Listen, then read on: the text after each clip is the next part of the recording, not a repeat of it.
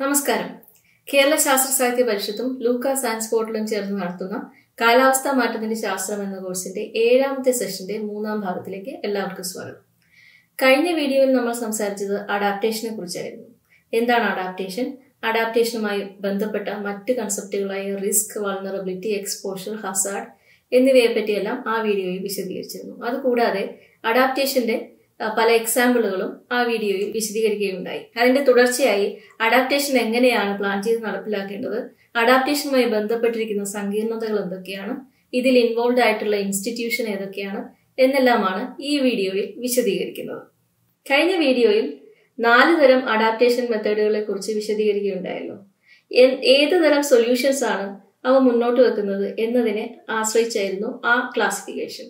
അഡാപ്റ്റേഷനുകളുടെ സ്വഭാവം അനുസരിച്ചിട്ടും നമുക്ക് അവയെ വർഗീകരിക്കാവുന്നതാണ്. പ്രധാനമായിട്ടും 4 രീതിയിലുള്ള അഡാപ്റ്റേഷനാണ് ഇത്തരത്തിലുള്ളത്. ഒന്നാമത്തേത് ഇൻക്രിമെന്റൽ അഡാപ്റ്റേഷനാണ്. ഇൻക്രിമെന്റേഷൻ അഡാപ്റ്റേഷനിൽ നമ്മൾ ഒരു സിസ്റ്റത്തിന്റെ എസെൻസും ഐഡന്റിറ്റിയും അതുപോലെ തന്നെ നിലനിർത്താൻ ശ്രമിക്കും. സിസ്റ്റം എന്ന് പറയുമ്പോൾ നമ്മളൊരു ഹ്യൂമൻ സിസ്റ്റമാണ് ഇവിടെ ഉദ്ദേശിക്കുന്നത്. ഉദാഹരണത്തിന് നമ്മളൊരു കടൽ തീരത്ത് കടൽ ഭിത്തി കെട്ടുന്നത്, സീ വാൾ കെട്ടുന്നത് ഇൻക്രിമെന്റൽ അഡാപ്റ്റേഷന്റെ ഒരു ഉദാഹരണമാണ്. കടലാക്രമണം തടയാനും അതുപോലെ തന്നെ വെള്ളപ്പൊക്കം തടയാനും ഒക്കെ ഇത്തരം സീ വാളുകൾ സഹായിക്കും. എന്നാൽ അവിടെയുള്ള ജനങ്ങളുടെ ജീവിതത്തെ അത് വലുതായൊന്നും മാറ്റിമറിക്കുകയില്ല. ഇങ്ങനെയുള്ള അഡാപ്റ്റേഷനെയാണ് ഇൻക്രിമെന്റൽ അഡാപ്റ്റേഷൻ എന്ന് പറയുന്നത്. രണ്ടാമത്തത് ട്രാൻസ്ഫോർമേഷണൽ അഡാപ്റ്റേഷൻ ആണ്. ഇത്തരത്തിലുള്ള അഡാപ്റ്റേഷനുകളിൽ ഒരു സിസ്റ്റത്തിന്റെ ഫണ്ടമെന്റൽ ആയിട്ടുള്ള സ്വഭാവങ്ങളെ അവ മാറ്റും. ഉദാഹരണത്തിന് കടലാക്രമണം കാരണവും കോസ്റ്റൽ എറോഷനും കാരണവും ഒരു കടൽ തീരം ആവാസയോഗ്യമല്ലാതെ വരുമ്പോൾ അവിടുത്തെ ജനങ്ങളെ മൊത്തമായിട്ട് മാറ്റി പാർപ്പിക്കുന്നു എന്ന് വിചാരിക്കുക. ഇത് ട്രാൻസ്ഫോർമേഷണൽ അഡാപ്റ്റേഷന് ഒരു ഉദാഹരണമാണ്. ഈ മെത്തേഡിൽ ആ കടൽ തീരത്ത് ജീവിച്ചിരുന്ന ജനങ്ങളുടെ ജീവിതം വലിയ രീതിയിലുള്ള ട്രാൻസ്ഫോർമേഷന് വിധേയമാകും. ഇങ്ങനെയുള്ള അഡാപ്റ്റേഷനെയാണ് നമ്മൾ ട്രാൻസ്ഫോർമേഷണൽ അഡാപ്റ്റേഷൻ എന്ന് വിളിക്കുന്നത്. മൂന്നാമത്തത് പ്രൊആക്റ്റീവ് അഡാപ്റ്റേഷൻ ആണ്. അതായത് ഒരു ദുരന്തം വരുന്നതിന് മുന്നേ തന്നെ നമ്മൾ അഡാപ്റ്റേഷൻ മെത്തേഡുകൾ സ്വീകരിക്കുന്നതിനാണ് പ്രൊആക്റ്റീവ് അഡാപ്റ്റേഷൻ എന്ന് പറയുന്നത്. ഉദാഹരണത്തിന് ലൈവ്ലിഹുഡിന്റെ ഡൈവേഴ്സിഫിക്കേഷന് വേണ്ടിയിട്ട്, ഉപജീവന മാർഗങ്ങളുടെ വൈവിധ്യവൽക്കരണത്തിന് വേണ്ടിയിട്ട് ഒരു സമൂഹത്തിൽ സ്കിൽ ഡെവലപ്മെന്റ് പ്രോഗ്രാം പോലെയുള്ളവ നടപ്പിലാക്കുന്നു എന്ന് വിചാരിക്കുക. ഇവ പ്രൊആക്റ്റീവ് അഡാപ്റ്റേഷന് ഉദാഹരണമാണ്. 4ാമത്തെ തരം അഡാപ്റ്റേഷൻ റിയാക്റ്റീവ് അഡാപ്റ്റേഷൻ ആണ്. അതായത് ഒരു ദുരന്തം ഉണ്ടാകുമ്പോൾ അതിനോടുള്ള റിയാക്ഷൻ എന്നുള്ള രീതിയിൽ നമ്മൾ സ്വീകരിക്കുന്ന അഡാപ്റ്റേഷനുകൾ. ഒരു വെള്ളപ്പൊക്കത്തിന് ശേഷം നമ്മൾ പ്രളയത്തെ പ്രതിരോധിക്കാൻ വേണ്ടിയിട്ടുള്ള അഡാപ്റ്റേഷൻ മാർഗങ്ങൾ സ്വീകരിക്കുകയാണെങ്കിൽ അവയെ നമുക്ക് റിയാക്റ്റീവ് അഡാപ്റ്റേഷൻ എന്ന് വിളിക്കാവുന്നതാണ്. ഇങ്ങനെ 4 തരം അഡാപ്റ്റേഷനുകളാണ് ഉള്ളത്. അതായത് ഇൻക്രിമെന്റൽ അഡാപ്റ്റേഷൻ, ഇതിൽ സിസ്റ്റത്തിന്റെ സ്വഭാവം മാറുന്നില്ല. രണ്ടാമത്തത് ട്രാൻസ്ഫോർമേഷണൽ അഡാപ്റ്റേഷൻ, അതിൽ സിസ്റ്റത്തിന്റെ ഫണ്ടമെന്റൽ സ്വഭാവം തന്നെ മാറുന്നു. മൂന്നാമത്തത് പ്രൊആക്റ്റീവ് അഡാപ്റ്റേഷൻ, നമ്മൾ മുൻകൂട്ടി കണ്ട് ആന്റിസിപ്പേറ്ററി ആയിട്ട് അഡാപ്റ്റേഷൻ മാർഗം സ്വീകരിക്കുന്നതാണ് പ്രൊആക്റ്റീവ് അഡാപ്റ്റേഷൻ. 4ാമതായി റിയാക്റ്റീവ് അഡാപ്റ്റേഷൻ, അതായത് നമ്മൾ ഒരു ദുരന്തത്തിന് ശേഷം അതിനോടുള്ള പ്രതികരണം എന്നുള്ള രീതിയിൽ അഡാപ്റ്റേഷൻ മെത്തേഡുകൾ ഇംപ്ലിമെന്റ് ചെയ്യുന്നതിന് റിയാക്റ്റീവ് അഡാപ്റ്റേഷൻ എന്ന് പറയുന്നു. ഇങ്ങനെ 4ആയിട്ട് നമുക്ക് ഇവയെ വേണമെങ്കിൽ വർഗീകരിക്കാവുന്നതാണ്. ഇനി അഡാപ്റ്റേഷനുമായി ബന്ധപ്പെട്ട മറ്റ് ചില കൺസെപ്റ്റുകൾ കൂടെ നമ്മൾക്ക് പഠിക്കേണ്ടതുണ്ട്. അതിൽ ആദ്യത്തേതാണ് സിനർജി. സിനർജി എന്നാൽ അഡാപ്റ്റേഷൻ നടപ്പാക്കുന്നത് വഴി മിറ്റിഗേഷനിലോ അല്ലെങ്കിൽ മിറ്റിഗേഷൻ നടപ്പാക്കുന്നത് വഴി അഡാപ്റ്റേഷനിലോ ഗുണഫലങ്ങൾ ഉണ്ടാകുന്നതിനെയാണ് സിനർജി എന്ന് പറയുന്നത്. ഇതിന്റെ IPCCയുടെ ഡെഫിനിഷനാണ് മുകളിൽ കൊടുത്തിരിക്കുന്നത്. The interaction of adaptation and mitigation so that their combined effect is greater than the sum of their effect if implemented separately എന്നുള്ളതാണ് IPCCയുടെ ഡെഫിനിഷൻ. പക്ഷെ നമ്മൾ ഓപ്പറേഷനലി ഉപയോഗിക്കുന്ന ഡെഫിനിഷൻ കുറച്ചുകൂടെ സിമ്പിൾ ആണ്. അതായത് അഡാപ്റ്റേഷൻ കാരണം മിറ്റിഗേഷനിൽ ഒരു പോസിറ്റീവ് എഫക്റ്റ് ഉണ്ടാവുകയോ അല്ലെങ്കിൽ മിറ്റിഗേഷൻ കാരണം അഡാപ്റ്റേഷനിൽ ഒരു പോസിറ്റീവ് എഫക്റ്റ് ഉണ്ടാവുകയോ ചെയ്യുന്നതിനെയാണ് നമ്മൾ ഓപ്പറേഷനലി സിനർജി എന്ന് വിളിക്കുന്നത്. ഇതിന്റെ വിപരീതമാണ് ട്രേഡ് ഓഫ് എന്ന് പറയുന്ന സങ്കല്പം. ട്രേഡ് ഓഫ് എന്ന് പറഞ്ഞാൽ അഡാപ്റ്റേഷനും മിറ്റിഗേഷനും പരസ്പരം പ്രതികൂലമായി ഫലപ്രാപ്തിയെ ബാധിക്കുന്നതിനെയാണ് ട്രേഡ് ഓഫ് എന്ന് പറയുന്നത്. അതായത് ഒരു അഡാപ്റ്റേഷൻ മാർഗം നടപ്പിലാക്കുന്നത് വഴി ആ പ്രദേശത്തെ ഹരിതഗൃഹ വാതകങ്ങളുടെ എമിഷൻ കൂടുകയാണെങ്കിൽ അതൊരു ട്രേഡ് ഓഫ് ആണ്. അതേപോലെ തന്നെ ഒരു മിറ്റിഗേഷൻ മെത്തേഡ് നടപ്പിലാക്കുന്നത് ഒരു സമൂഹത്തിന്റെ അഡാപ്റ്റീവ് കപ്പാസിറ്റി കുറയ്ക്കുകയാണെങ്കിൽ അതിനെയും നമുക്ക് ട്രേഡ് ഓഫ് എന്ന് വിളിക്കാം. ഇതിന്റെ IPCC ഡെഫിനിഷൻ ആണ് മുകളിൽ കാണുന്നത്. A balancing of adaptation and mitigation when it is not possible to carry out both activities fully at the same time എന്നുള്ളതാണ് IPCCയുടെ നിർവചനം. നേരത്തെ പറഞ്ഞ പോലെ ഓപ്പറേഷനിൽ നമ്മൾ കുറച്ചുകൂടെ ഒരു സിംപ്ലർ ആയിട്ടുള്ള ഒരു നിർവചനമാണ് സാധാരണ ഉപയോഗിക്കുന്നത്. അതായത് അഡാപ്റ്റേഷനും മിറ്റിഗേഷനും പരസ്പരം പ്രതികൂലമായിട്ട് ഇൻഫ്ലുവൻസ് ചെയ്യുകയാണെങ്കിൽ അതിനെയാണ് നമ്മൾ ട്രേഡ് ഓഫ് എന്ന് പറയുന്നത്. ഇവ ഉദാഹരണങ്ങളിലൂടെ വിശദീകരിക്കുന്നതായിരിക്കും മനസ്സിലാകാൻ എളുപ്പം. ഈ ചിത്രം IPCCയുടെ 5ാമത്തെ അസസ്മെന്റ് റിപ്പോർട്ടിൽ നിന്ന് എടുത്തിരിക്കുന്ന ചിത്രമാണ്. ഇതിൽ 2 ലൈൻ കാണുന്നത് അഡാപ്റ്റേഷനും മിറ്റിഗേഷനുമാണ്. ഇതിൽ മുകൾ ഭാഗത്ത് വലത്തെ അറ്റത്തുള്ള ചതുരത്തിൽ കാണുന്നത് സിനർജിക്ക് ഉദാഹരണമാണ്. സസ്റ്റൈനബിൾ വിൻ വിൻ എന്ന് എഴുതിയിരിക്കുന്ന ആ ചതുരത്തിലുള്ളത് സിനർജിക്ക് ഉദാഹരണമാണ്. ഒരു പ്രദേശത്ത് ആഗോളതാപനം കാരണം കഠിനമായ ചൂടും ജലക്ഷാമവും അനുഭവപ്പെടുന്നുണ്ട് എന്ന് കരുതുക. അപ്പൊ നമുക്ക് ഈ പ്രശ്നങ്ങൾ പരിഹരിക്കാനായി അഡാപ്റ്റേഷൻ മെത്തേഡുകൾ സ്വീകരിക്കേണ്ടതുണ്ട്. പലതരത്തിലുള്ള അഡാപ്റ്റേഷൻ മെത്തേഡുകൾ നമുക്ക് ഇതിനെ ഫൈറ്റ് ചെയ്യാനായിട്ട് സ്വീകരിക്കാവുന്നതാണ്. ഉദാഹരണത്തിന് വാട്ടർ ഡിമാൻഡ് മാനേജ്മെന്റ്, അതായത് നമ്മളുടെ ജലത്തിന്റെ ആവശ്യം നമ്മൾ കൃത്യമായി മോണിറ്റർ ചെയ്യുകയും അത് ലിമിറ്റ് ചെയ്യുകയും ചെയ്യുക. അതേപോലെ തന്നെ ഹീറ്റ് മാനേജ്മെന്റ് ഇൻ ബിൽഡിങ്സ്, അതായത് കെട്ടിടങ്ങളിലെ ചൂട് കുറയ്ക്കാനായിട്ടുള്ള ഇൻഫ്രാസ്ട്രക്ചറൽ ചേഞ്ചസ് വരുത്തുക. ഇങ്ങനെയാണ് ചെയ്യുന്നതെന്നുണ്ടെങ്കിൽ ഇത് അഡീഷണൽ ആയിട്ടുള്ള ഗ്രീൻ ഹൗസ് ഗ്യാസ് എമിഷൻസ് ഒന്നും ഉണ്ടാക്കുകയില്ല. മാത്രമല്ല ഇത് കൃത്യമായിട്ട് നടപ്പിലാക്കുകയാണെങ്കിൽ ചിലപ്പോൾ എമിഷൻ കുറയുകയും ചെയ്യും. അങ്ങനെ വരുമ്പോൾ ഇത് സിനർജിക്ക് ഉദാഹരണമാണ്. അതുകൊണ്ടാണ് ഇത് സസ്റ്റൈനബിൾ വിൻ വിൻ സിറ്റുവേഷൻ ആണ് എന്ന് കാണിച്ചിരിക്കുന്നത്. ഇനി അതിന്റെ ഇടത്ത് ഭാഗത്തുള്ള ചതുരം നോക്കുക. അതിൽ കാണിച്ചിരിക്കുന്ന അഡാപ്റ്റീവ് എമിഷൻസ് എന്നാണ്. അതായത് അഡാപ്റ്റേഷൻ കാരണം എമിഷൻ കൂടുന്ന ഒരു സെനാരിയോ. ഏതൊക്കെ മാർഗങ്ങൾ സ്വീകരിച്ചാലാണ് ഇങ്ങനെ വരുന്നതെന്ന് നോക്കാം.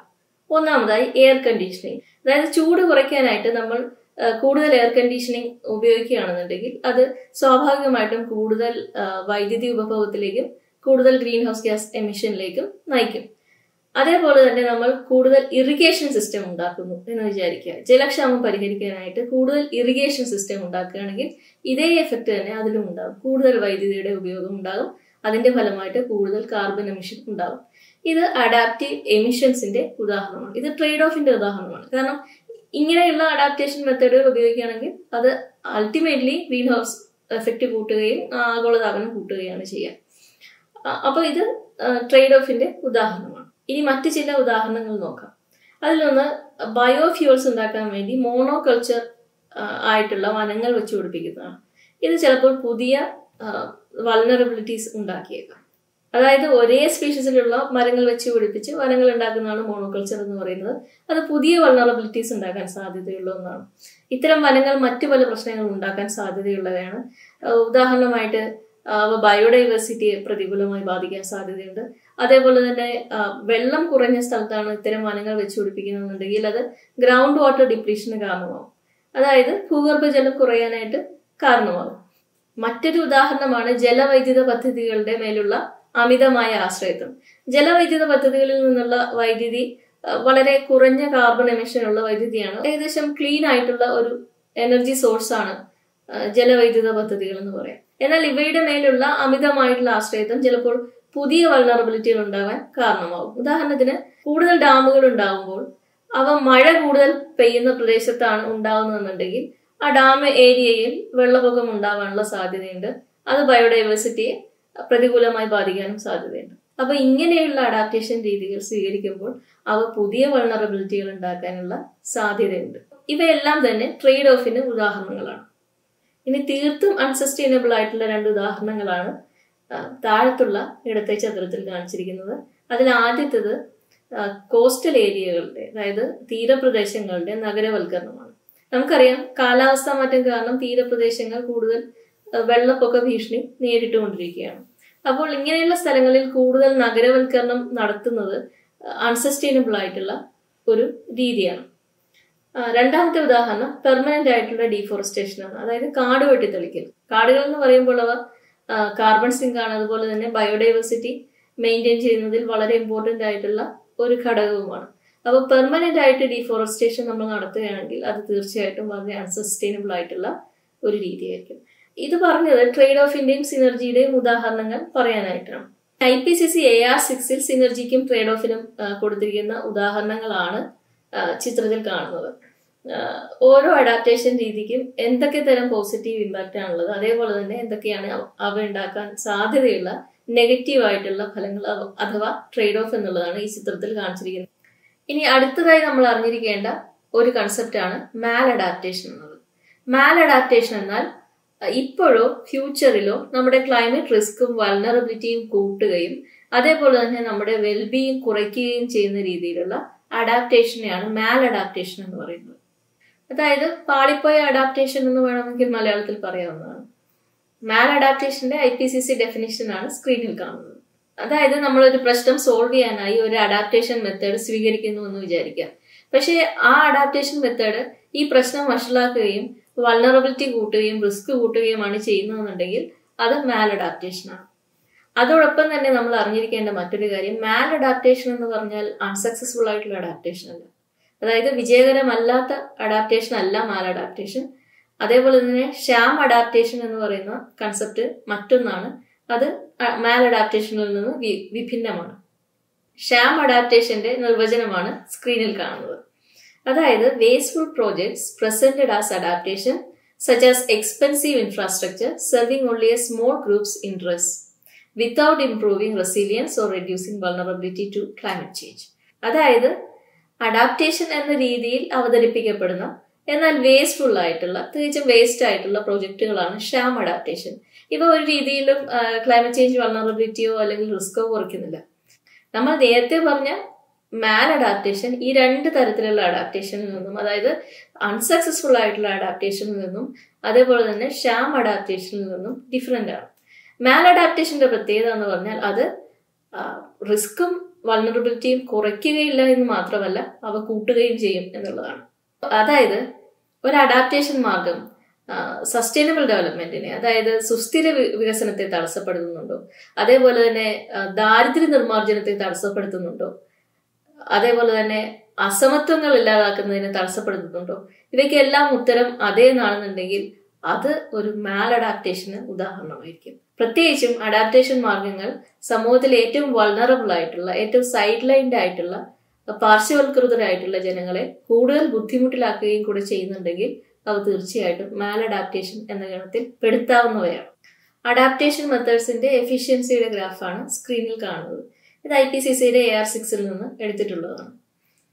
ഈ കാണുന്ന ബാറിന്റെ പച്ച കളറിലുള്ള ഭാഗം എഫക്റ്റീവ് ആയിട്ടുള്ള, അതായത് കാര്യക്ഷമമായിട്ടുള്ള അഡാപ്റ്റേഷനും ഓറഞ്ച് കളറിൽ കാണുന്ന ഭാഗം മാൽ അഡാപ്റ്റേഷനുമാണ്.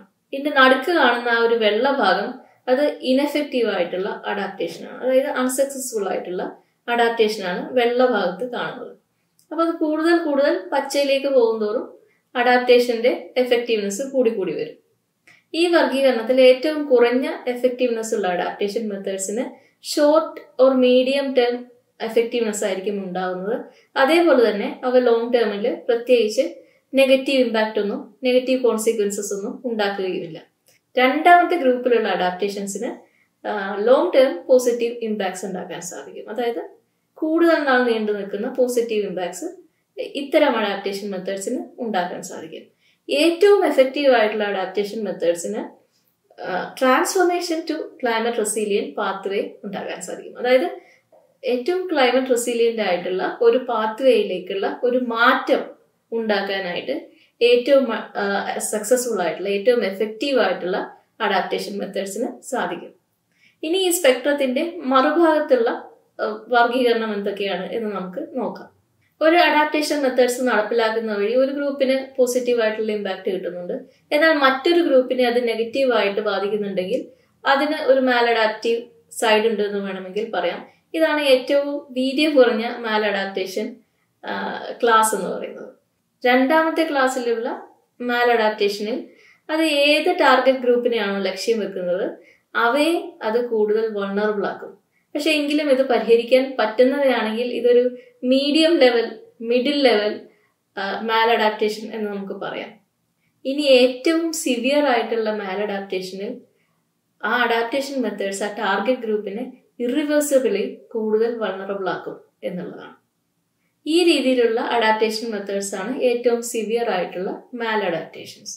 ഇനി മാൽ അഡാപ്റ്റേഷന്റെ കുറച്ച് ഉദാഹരണങ്ങൾ പറയും. അപ്പോൾ നിങ്ങൾക്ക് കുറച്ചുകൂടെ എളുപ്പത്തിൽ എന്താണ് മാൽ അഡാപ്റ്റേഷൻ എന്ന് മനസ്സിലാവും. മാൽ അഡാപ്റ്റേഷന്റെ ഒരു ഉദാഹരണമായിട്ട് നമുക്ക് പറയാൻ പറ്റുന്ന അഡാപ്റ്റേഷൻ മെത്തേഡ്സ് ലോങ് ടേമിലുള്ള റെസിലിയൻസിനെ ഇംപ്രൂവ് ചെയ്യുന്നില്ല, മറിച്ച് അവ ഷോർട്ട് ടേമിലുള്ള ചില ഗുണഫലങ്ങൾ ഉണ്ടാക്കും എന്ന് മാത്രം. ഇങ്ങനെയുള്ള അഡാപ്റ്റേഷൻ രീതികൾ ആത്യന്തികമായിട്ട് മാൽ അഡാപ്റ്റേഷൻ ആണ്. ഇതിനൊരു ഉദാഹരണമായിട്ട് പറയാവുന്നത് ബംഗ്ലാദേശിലെ coastal climate resilient infrastructure project എന്ന് പറയുന്ന പ്രോജക്റ്റ് ആണ്. അതായത് കോസ്റ്റൽ ഇൻഫ്രാസ്ട്രക്ചർ മെച്ചപ്പെടുത്തുന്നത് വഴി വെള്ളപ്പൊക്കത്തെ പ്രതിരോധിക്കാനുള്ള ഒരു പ്രോജക്റ്റ് ആണ് ഇത്. എന്നാൽ ഇങ്ങനെ വെള്ളപ്പൊക്ക സാധ്യത കുറയ്ക്കുമ്പോൾ അവിടെ കൂടുതൽ അർബനൈസേഷൻ നടക്കുകയാണ്. ഇത് അൾട്ടിമേറ്റ്ലി ലോങ് ടേമിൽ കൂടുതൽ വൾണറബിലിറ്റി ആണ് ഉണ്ടാക്കുന്നത്. അതുകൊണ്ടാണ് ഇതിനെ ഒരു മാൽ അഡാപ്റ്റേഷൻ ആണ് എന്ന് പറയുന്നത്. കൂടുതൽ ജനങ്ങൾ ഇതേപോലെയുള്ള തീരപ്രദേശത്തേക്ക് ആകർഷിക്കപ്പെടുകയും അവരവിടെ വന്ന് താമസിക്കുകയും ചെയ്യും. പക്ഷെ ഭാവിയിൽ ഈ വെള്ളപ്പൊക്ക ഭീഷണി കൂടുതൽ ഗുരുതരമാവുകയും ഇത്തരം ഇൻഫ്രാസ്ട്രക്ചറുകൾ കൊണ്ട് അവയെ തടയാൻ പറ്റാതെ വരികയും ചെയ്യും. അപ്പോൾ ഒരു വലിയ വിഭാഗം ജനങ്ങൾ കൂടുതൽ വൾണറബിൾ ആവുകയാണ് ഇത്തരം പ്രൊജക്റ്റുകൾ കൊണ്ട് സംഭവിക്കുക. ഇവ മാൽ അഡാപ്റ്റേഷന് ഉദാഹരണങ്ങളായിട്ട് പറയാവുന്നവയാണ്.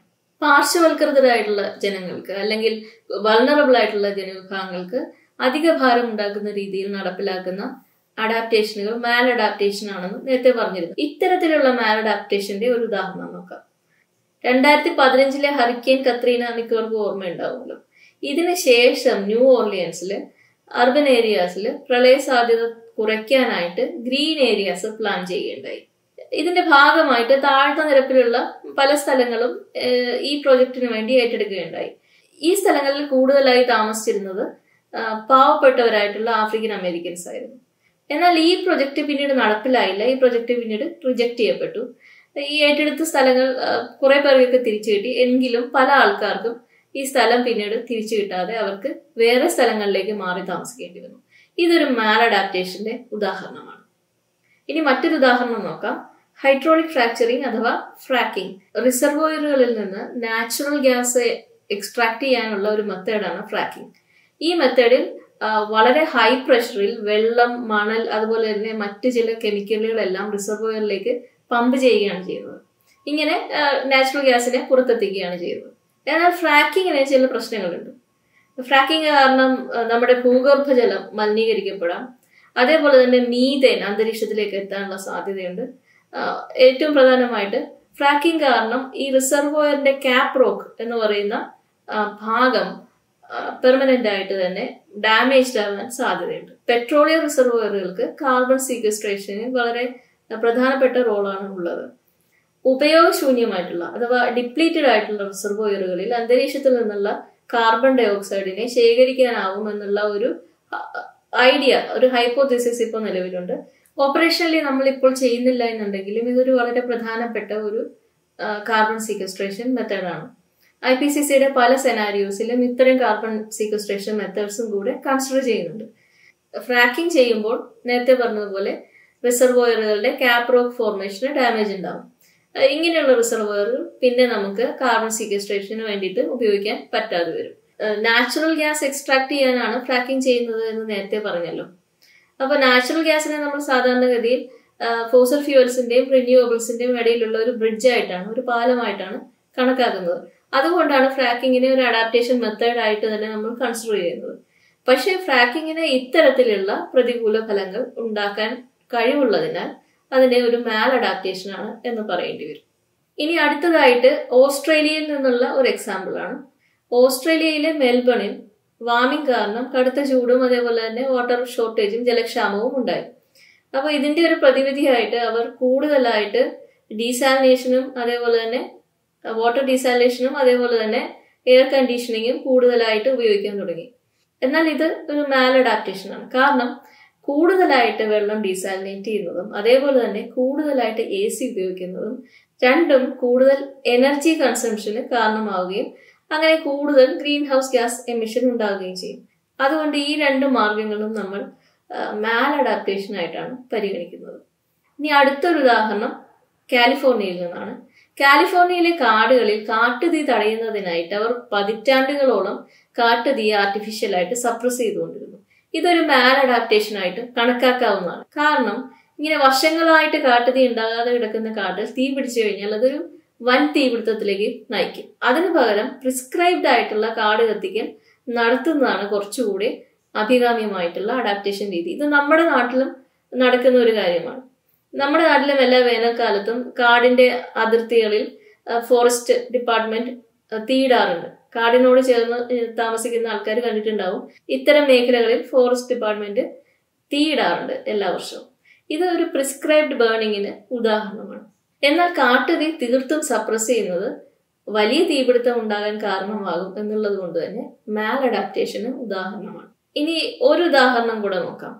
ഇൻഷുറൻസ് പോളിസികൾ റിസ്കി ആയിട്ടുള്ള ബിഹേവിയറിനെ പ്രോത്സാഹിപ്പിക്കുന്നവയാണെങ്കിൽ അവ മാൽ അഡാപ്റ്റേഷൻ ആണെന്ന് നമുക്ക് പറയാവുന്നതാണ്. വളരെ റിസ്ക് കൂടിയ സ്ഥലത്തുള്ള ബിൽഡിങ്ങുകൾക്ക് മറ്റും ഇൻഷുറൻസ് കൊടുക്കുന്നത് ഇത്തരത്തിലുള്ള മാൽ അഡാപ്റ്റേഷൻ ഉദാഹരണമായിട്ട് പറയാവുന്നതാണ്. കാരണം ഇതൊരു കപടമായിട്ടുള്ള ഒരു സുരക്ഷിത ബോധം ആൾക്കാർക്ക് ഉണ്ടാക്കുകയും അത് കൂടുതൽ ദുരന്തങ്ങളിലേക്ക് നയിക്കുകയും ചെയ്യും എന്നുള്ളത് കൊണ്ടാണ് ഇത്തരം ഇൻഷുറൻസ് പോളിസികൾ മാൽ അഡാപ്റ്റേഷൻ ആണ് എന്ന് പറയുന്നത്.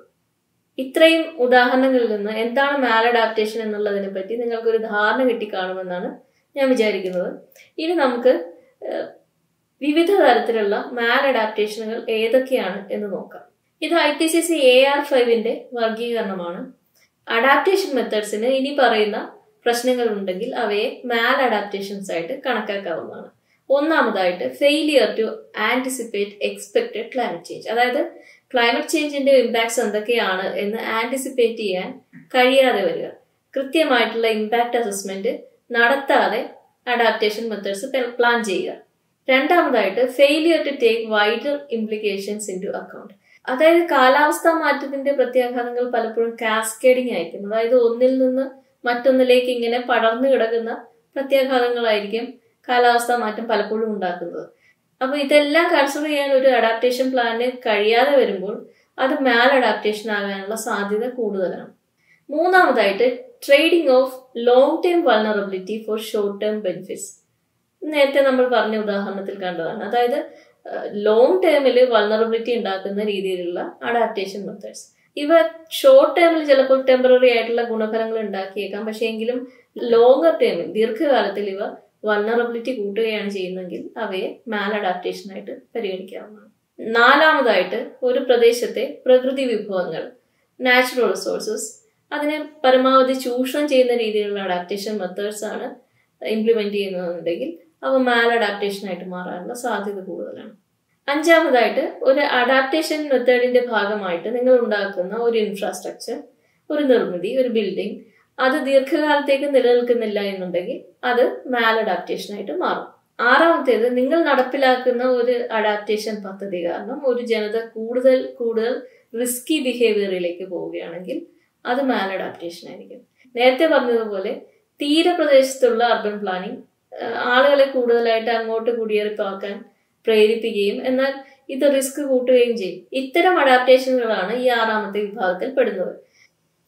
ഏഴാമത്തെ തരം മാൽ അഡാപ്റ്റേഷൻ എന്ന് പറഞ്ഞു കഴിഞ്ഞാൽ ഒരു അഡാപ്റ്റേഷൻ മെത്തേഡ് ഒരു എലീറ്റ് ഗ്രൂപ്പിനെ മാത്രം, സമൂഹത്തിലെ ഒരു പ്രിവിലേജ്ഡ് ആയിട്ടുള്ള ഒരു ഗ്രൂപ്പിനെ മാത്രം ഉന്നം വെച്ചിട്ടുള്ളവയാണ് എന്നുണ്ടെങ്കിൽ അതൊരു മാൽ അഡാപ്റ്റേഷൻ ആണ്. ഇത്തരം അഡാപ്റ്റേഷനുകൾ സമൂഹത്തിൽ കൂടുതൽ അസമത്വം ഉണ്ടാക്കുകയും അത് കോൺഫ്ലിക്റ്റിലേക്ക് നയിക്കുകയും ചെയ്യുന്നവയാണ്. ഇനി അടുത്ത തരം മാൽ അഡാപ്റ്റേഷനുകൾ ഒരു പ്രദേശത്തെ പ്രാദേശികമായിട്ടുള്ള അറിവുകളും ട്രഡീഷനുകളും അതേപോലെ തന്നെ ബന്ധങ്ങളെ കൺസിഡർ ചെയ്യാത്തവയാണ്. ഇത്തരം ലോക്കൽ ആയിട്ടുള്ള ഐഡന്റിറ്റികളെ കൺസിഡർ ചെയ്യാത്ത അഡാപ്റ്റേഷനുകളും IPCCയുടെ നിർവചനത്തിൽ മാൽ അഡാപ്റ്റേഷനുകളാണ്. അതുപോലെ തന്നെ ട്രഡീഷൻസിനെ മാത്രം കൺസിഡർ ചെയ്തുകൊണ്ടുള്ള അഡാപ്റ്റേഷൻ മെത്തേഡുകൾ ചിലപ്പോൾ ഇൻഅപ്രോപ്രിയേറ്റ് ആയിരിക്കും. അവയും മാൽ അഡാപ്റ്റേഷനുകളാണ്. ഇത്തരം അഡാപ്റ്റേഷനുകളാണ് 9ാമത്തെ ടൈപ്പ് അഡാപ്റ്റേഷനുകൾ. ഒരു അഡാപ്റ്റേഷൻ മാർഗം ഒരു പാത്ത് ഡിപ്പെൻഡൻസി ഉണ്ടാക്കുകയാണെങ്കിൽ അത് 10ാമത്തെ തരം മാൽ അഡാപ്റ്റേഷനുകളായി നമുക്ക് പരിഗണിക്കാവുന്നതാണ്. മറ്റ് അഡാപ്റ്റേഷൻ സാധ്യതകൾ ഇല്ലാതാക്കുന്ന രീതിയിലുള്ള മാൽ അഡാപ്റ്റേഷനുകളാണ് 11ാമത്തെ തരം മാൽ അഡാപ്റ്റേഷനുകൾ. 12ാമത്തേത് മൈഗ്രേഷൻ ആണ്. മൈഗ്രേഷൻ ഏത് പോപ്പുലേഷനിലാണ് സംഭവിക്കുന്നത് എന്നനുസരിച്ചിട്ട് അതൊരു എഫക്റ്റീവ് ആയിട്ടുള്ള അഡാപ്റ്റേഷനോ അല്ലെങ്കിൽ ഒരു മാൽ അഡാപ്റ്റേഷനോ ആയി മാറാൻ സാധ്യതയുള്ള വളരെ സെൻസിറ്റീവ് ആയിട്ടുള്ള ഒന്നാണ്. ഇതാണ് 12ാമത്തെ കാറ്റഗറി ആയിട്ട് IPCC പറയുന്ന മാൽ അഡാപ്റ്റേഷൻ. ഇങ്ങനെ 12 കാറ്റഗറികളായിട്ടാണ് IPCC മാൽ അഡാപ്റ്റേഷനുകളെ തരംതിരിച്ചിരിക്കുന്നത്. ഇനി നമുക്ക് ഈ ടോക്കിന്റെ അടുത്ത ഒരു ഭാഗത്തേക്ക് പോവാം. Adaptation planning. അഡാപ്റ്റേഷൻ എങ്ങനെയാണ് നടപ്പിലാക്കുന്നത്? ഒരു പ്രദേശത്തെ അല്ലെങ്കിൽ ഒരു കമ്മ്യൂണിറ്റിയുടെ വൾനറബിലിറ്റി എന്തൊക്കെയാണ്, അവിടുത്തെ റിസ്കുകൾ എന്തൊക്കെയാണ് എന്ന് അസസ് ചെയ്യലാണ് അഡാപ്റ്റേഷൻ നടപ്പാക്കുന്നതിന്റെ ഒന്നാമത്തെ ഘട്ടം. രണ്ടാമത്തെ ഘട്ടം അഡാപ്റ്റേഷൻ പ്ലാനിങ് ആണ്, അതായത് അഡാപ്റ്റേഷന്റെ ആസൂത്രണം. മൂന്നാമത്തെ ഘട്ടം അത് ഇംപ്ലിമെന്റ് ചെയ്യലാണ്, അതെങ്ങനെയാണ് നടപ്പിലാക്കുന്നത് എന്നുള്ളതാണ് മൂന്നാമത്തെ ഘട്ടം. നാലാമത്തെ ഘട്ടം എന്ന് പറയുന്നത് മോണിറ്ററിങ് ആൻഡ് ഇവാലുവേഷൻ ആണ്. നമ്മളൊരു അഡാപ്റ്റേഷൻ മെത്തേഡ് പ്ലാൻ ചെയ്ത് നടപ്പിലാക്കിയാൽ മാത്രം പോരാ, അത് കൃത്യമായിട്ട് മോണിറ്റർ ചെയ്യുകയും ഇവാലുവേറ്റ് ചെയ്യുകയും വേണം. അതിനുശേഷം നമ്മൾ വീണ്ടും ഇത് വൾനറബിലിറ്റിയിലും റിസ്കിലും എന്തെങ്കിലും കുറവുണ്ടാക്കിയോ എന്ന് അസസ് ചെയ്യണം, പുതിയ വൾനറബിലിറ്റി ഉണ്ടോ എന്ന് അസസ് ചെയ്യണം.